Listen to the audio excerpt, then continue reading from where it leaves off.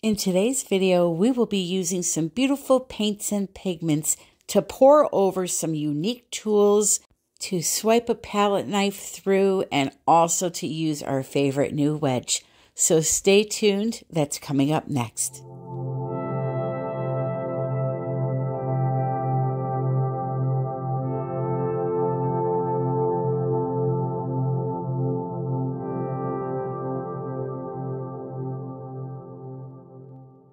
Hello, my friends. Welcome to another video. So I'm back home from North Carolina.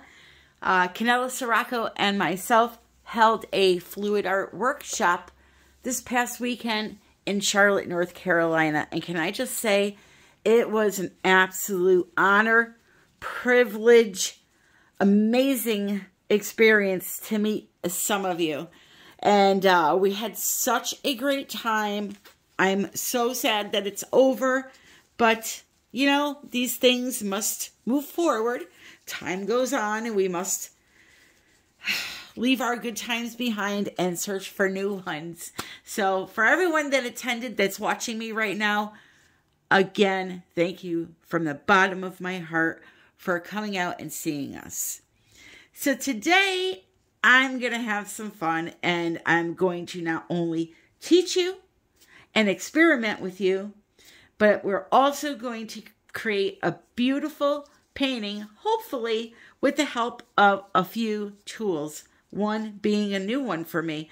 Although it's not new to the pouring world, I'm going to try to use it in a different way because it is new to me and I want to use it other than what it's used for. So the item I speak of is this little guy right here, which is a device that you pour your paint in the circle. It falls out of these grooves here and creates flower petals. For me, however, what I want to do is I want to use it to create a flower, but I'm not going to do what you typically would do, which would be lay a napkin on it and pull it up, and, you know, it's called a reverse flower dip. I want to try something different, and I'll explain as I go on.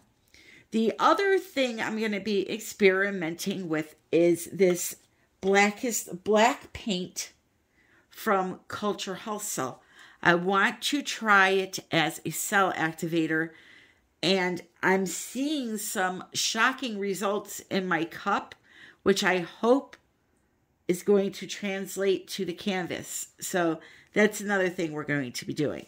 We're also going to be using my favorite new tool, the Catalyst number 4 wedge. This is from Princeton Tools for Artists. I had a link in the description, but I think they're sold out on Amazon. But give it a check. It may be back in stock. We're also going to be using our handy dandy palette knives and some pigments. We're going to be using some of those. Now, how my paints are mixed is like this. I take Sherwin-Williams brand Ovation. It's a purple can only sold at Lowe's. It's a Lowe's exclusive. Lowe's also has a gold can called Infinity. They both work great. You want the can to say semi-gloss on the top, and then on the bottom of it, you want it to say base C. C as in Charlie. My paints are mixed with some of that and then some of Joe Sonia gloss varnish. Now the measurements, not important. I'm going to show you how I mix this stuff. What I do is I take the untinted base paint from Lowe's, the Sherwin-Williams Ovation or Infinity. I'll get whatever size container because I like to make my pouring medium ahead of time and store it so that I'll have it for when I'm ready to do a painting and don't have to mix this every single time. So I got this container here. I fill it up about a little under 3/4 of the way. Again, the measurements really do not matter. So about 3/4 of the way, we'll say. And then about 1/4 of that amount, so maybe this much of varnish, mix it together. That is it. I pour some into my little cups and then I add my pigments or my tube paints to it. That is as simple as it gets. Now, when it comes to knowing how thick your colors need to be for this technique, what I do is I use my house paint as my guide to show me. So this house paint is from Walmart. It's called Color Place. I did test out the new brand that Walmart is carrying because they replaced this. It was Color something. It was a black label. Semi-gloss again. You want all of your products to match in the sheen department. So the base that I mix my colors into is a semi-gloss. So is my white paint that I'm putting on the canvas first. This is a semi-gloss white wall paint. All right. So this one, I don't do anything to. I don't thin it down. I don't put anything in it. So because this is how thick my base paint is going to be, my flood coat, or you can call it a flood coat or a pillow coat, pillow paint, sorry. This is what I want my colors and my cell activator to match because I'm not thinning this and they all need to be the same consistency. So because this one has nothing in it, I use this as my guide as how thick to make my colors. All right. So what I'll do is I'll put in some of that medium that I made into my cups. Again, amount doesn't matter. If you put a little bit, you're only going to make a little bit of that color. If you put a lot, you'll make a lot of that color. So I'll put in, for these little cups, about a tablespoon of paint, about, fill it up 3/4 of the way with that base that I made. And then I'll feel it and look at it and look how it looks when I drip it off the stick onto the surface. If it looks and does the same thing that my white paint is doing, I leave it alone. If it's too thick, I add a little water until it does look like my house paint, okay? If it's too thin, you got to add a little more paint to it to thicken it up. Everything wants to match this one here, or I should say needs to match this white house paint that you've done nothing to. And then the third part of this process that I mix up is my cell activator. For that, I use Australian Floetrol. I get this through Pixel Paint Designs. Link is in the description. She's the only one that offers a discount in the United States and therefore is the cheapest to get it from. You can buy little bottles of, little sample bottles on Etsy, but it works out better if you just buy this. I know it's expensive, but it lasts forever and it's well worth it. So I take this product here along with either white or black paint from Amsterdam or Golden. I like to use Golden's black heavy body carbon black paint. Sorry. Either that or this, depending on what color you want to make. I put some in a cup. Again, however much of this you put in a cup will determine how much cell activator you make.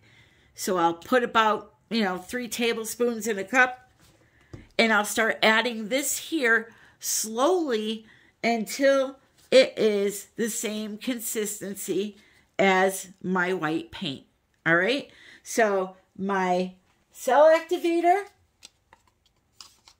is the same thickness as my white house paint, and my colors are the same thickness as my white house paint.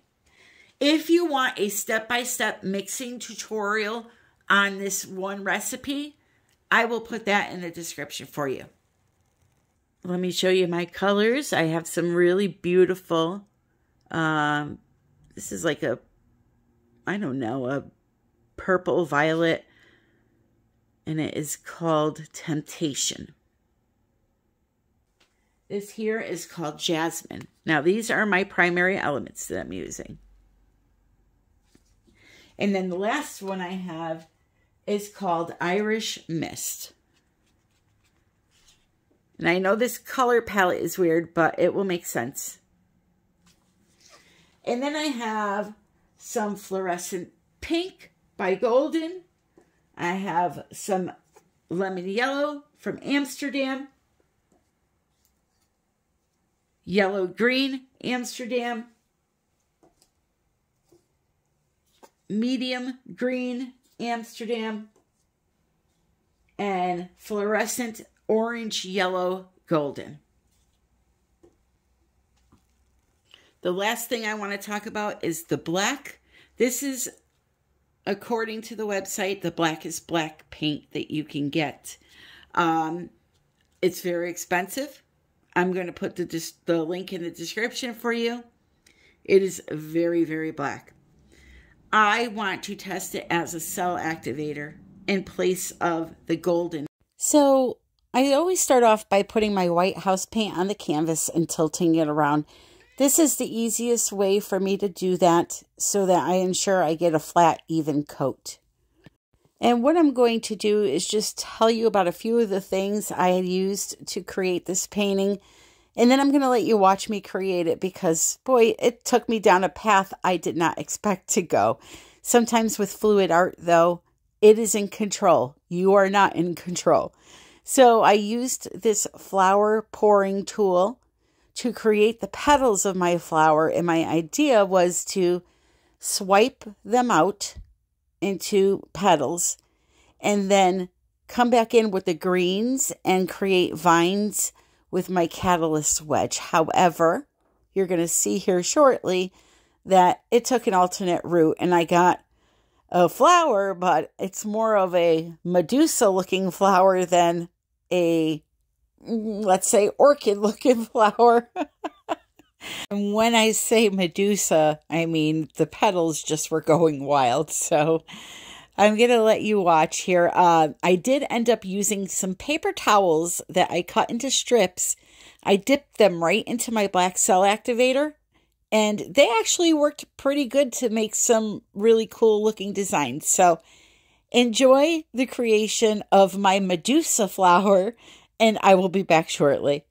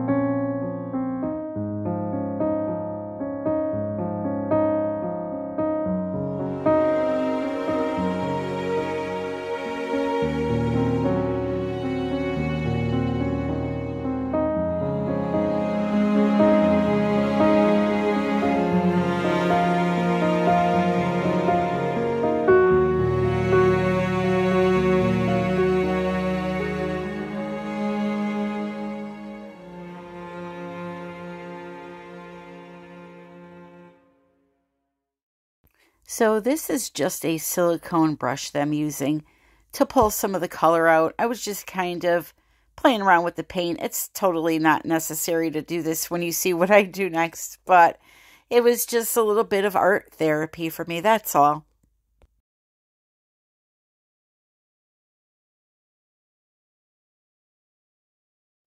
All right, here's my crazy idea. I either use a palette knife because I want to get some beautiful petals coming out here with some beautiful lacing. I either use the palette knife in one swoosh and change the shape of the petal, or I do something really, really dumb and try to go side by side with two palette knives and kind of swipe out this way. I don't know if I could do that because I'm pulling back like this. And as soon as I get to about right here, my boobs are in the way. So, oh boy.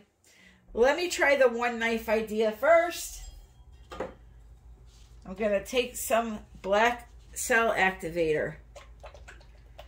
So essentially I used that tool to shape my petals. Now, usually what you do is you lay a napkin over it and you pull the napkin up and you have a pretty painting, a flower painting. But I don't want to go typical, you know, I want to try something different here. So let's try the palette knife first and see where it takes us. I'm going to spread out some cell activator nice and thin on the back of my knife. Yes, I could use white cell activator, but I prefer the black. I feel like it makes the colors look more pronounced. So I'm going to, I wish I had a bigger pie cutter. Actually, I just thought of something. I can make my own swipe tool. What I'm going to do is take a piece of plastic from packaging and I'm going to trace this shape right here. So we're going to kind of, let's see, they'll have a rounded area here.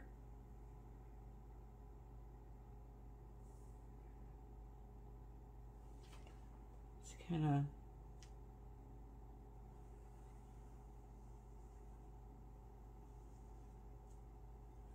this and then like that, okay? It'll be straighter, but I'll cut this out. I'll get the hot glue out and glue a skewer to the top of it so that I can have something to hold on to, and then I'll use that for my palette knife. Watch this. This is the poor man's version of a swipe. Check it out, y'all. Isn't that funny? When there's a will, there's a way. So let's try it out. It's probably going to fall right off of the stick, but let's give it a shot. A fair shot. I'll put some cell activator on the back of it, and if it works, it works. If it doesn't, oh well. Who cares? We're having a good time. Well, I'm having a good time. Hopefully you're having a good time laughing at me. So nice thin layer on the back of that instead of the palette knife. Okay, check it out. All right, so I'm going to put it right on there. You see me shaking? We're going to pull back. I hope I didn't. I waited way too long to do this probably because paint's starting to thicken up, but let me go with it.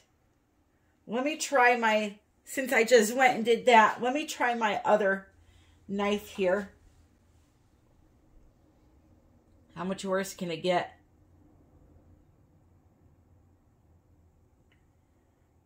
See, I wanted to kind of make pretty petals like that. Sort of. Let me keep going with the knife. I like that. I like my little invention, but it made a prettier mark on the table when I wiped it off than it did on the canvas. So, ooh, look at that. Oh, yeah. Now I'm getting excited. We'll make some pretty some kind of a orchid or something. Maybe. Maybe we can call it an orchid. Oh, that is gorgeous. Gorgeous. Wait till you see it up close. So I wanted my petals to be more rounded at the end and pointy at the tip. And it was kind of impossible to get that with this palette knife. Plus, I wasn't actually moving the palette knife in the direction I would need to do that now that I'm watching this. I just had fun with it, guys. This is all stress relief for me.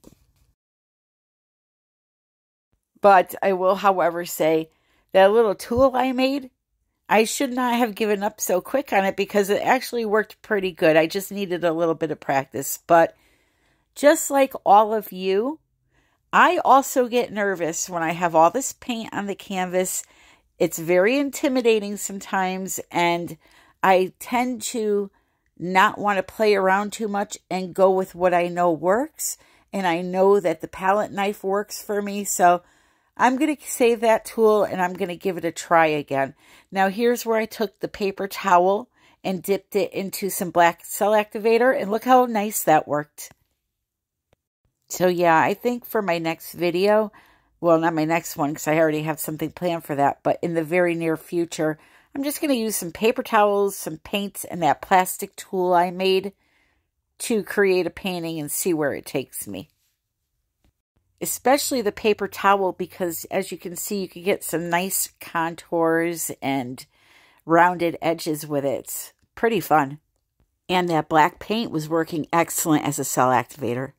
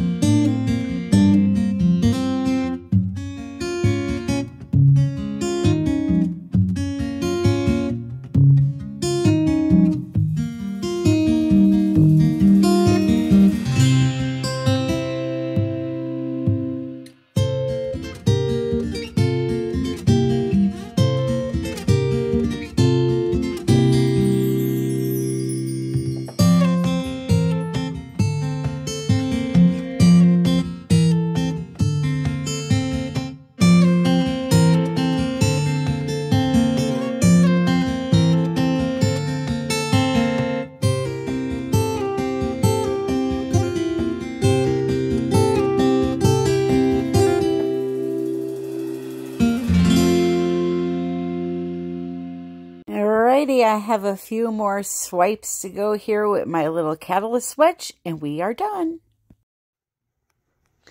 Okay, I'm done. I'm done playing. Boy, my plan went totally sideways. I had a plan to make this cute little flower in the middle, have the petals flow out with the lacing and cells, kind of like I was doing here, and then come in with some green and add some vinery with the catalyst wedge. But this just developed into something different, and I like it. I'm not messing with it because I foresee the future and what it's going to look like when it's done. I'm going to put in some glitter and, yeah, I'm not going to mess with it. So let me just show you how pretty this is, really.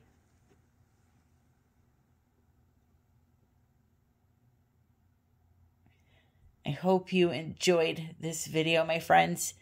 As I told everybody in the workshop, you know, you can only learn so much from a teacher. The artist, the design, the composition, the idea, that all has to come from you. We cannot teach you that. As you just saw here, I had a totally different plan and it led me elsewhere. So I could teach you how to mix the paints. I could tell you how to use certain things to add them to the canvas.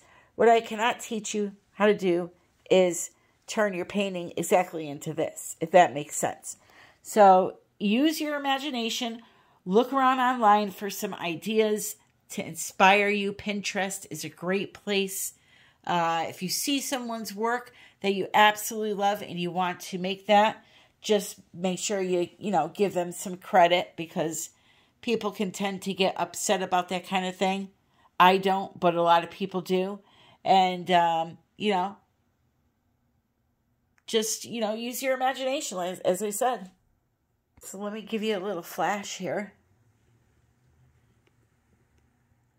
so you can see all the pretty colors. Be sure to check out the description for coupons for not only primary elements and color art products, but also resin, which makes these colors shimmer beautifully. Australian Floetrol, again, she is the cheapest in the U.S. now with a discount, and the only one that offers a discount, actually. And for the full, half liter and liter bottles I'm talking about. And yeah, there's a bunch of information in that description, including my upcoming class right now. It's in Connecticut in April. So if you're a Northeasterner and want to come visit the beautiful Northeast, nope, that's wrong, Tammy. They would already be in the Northeast. If you're not in the Northeast and want to come visit, come on down. And for those that are here, I'm close to being booked for that class. So if you want to get a seat for that, you got to make your deposit kind of like now to save a seat. All right? I love you all. Thank you so very, very much for joining me. Do not forget to come back Sunday, 3:30 p.m. Eastern Standard Time, to see what I do with these bloom plumes I've been making, okay? I love you all. Happy pouring.